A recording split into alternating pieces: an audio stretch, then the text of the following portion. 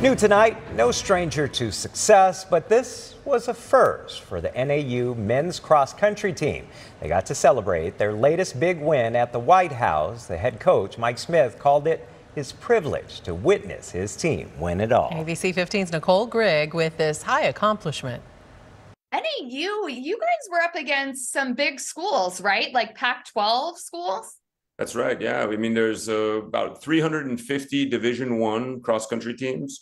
And so that means we beat all of them. It was a historic win for the D1 Lumberjacks back in the fall during the men's cross-country national championship in Oklahoma. We won on a tiebreaker, which is very, very rare in our sport, right? So it's not just that we won a national championship, but it was, it came down to every runner performing, in that moment on that day, and everyone mattered. NAU scored a total of 83 points, initially tying with Oklahoma State, but they won on that tiebreaker to get that national title. I think it just shows that we can compete at the highest level in the country, right? We should not be overlooked. They've won the championship in the past, but it was the first they celebrated at the White House, making a visit on Monday. I have to ask, I was hoping to meet one of your runners. Where are they?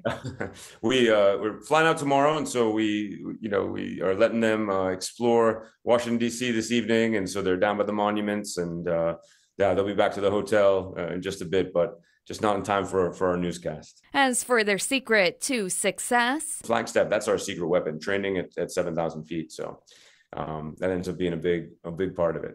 Reporting in Phoenix, Nicole Grigg, ABC15 Arizona. Yeah, that elevation is key. 7,000 feet, it makes a huge difference. Yeah, I'll say so. They're probably just running around D.C. too. No need for like an Uber or anything.